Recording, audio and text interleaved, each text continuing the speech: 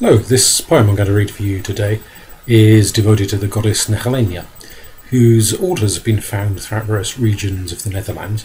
A goddess of the North Sea associated with fishing vessels, traders, merchants, sailors and so forth.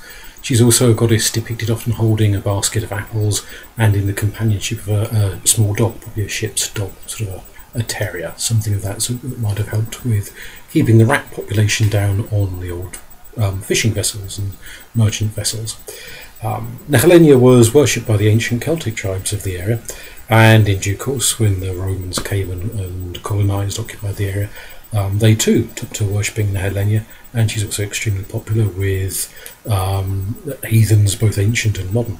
So she's a goddess who crosses many borders, which seems appropriate, really, if you think about it, for a goddess associated with sea trade. Obviously, the connection and interaction between many different cultures. So this is simply called Nehalennia. Mistress of the northern seas, take ease on your driftwood throne. Hulls groan, gulls bear, merchants please, that sweet breeze steers ocean's roam. Comes the wild and baying hound, beach bound, the grey grave guard laps, salt-strewn paps by sharks' home sound.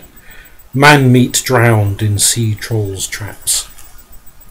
Bury their bones in sea-made sand, in land under wave they rest, sailors' nest, till in seal's band they form her hand, sea-dog zest.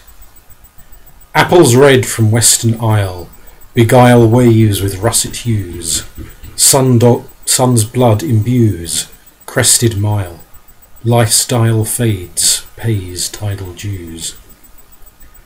Shoreside she stands, harbour's dame, horizon's aim, boat bow taut, travel fraught, oceans ne'er tame, such a game, adventure wrought.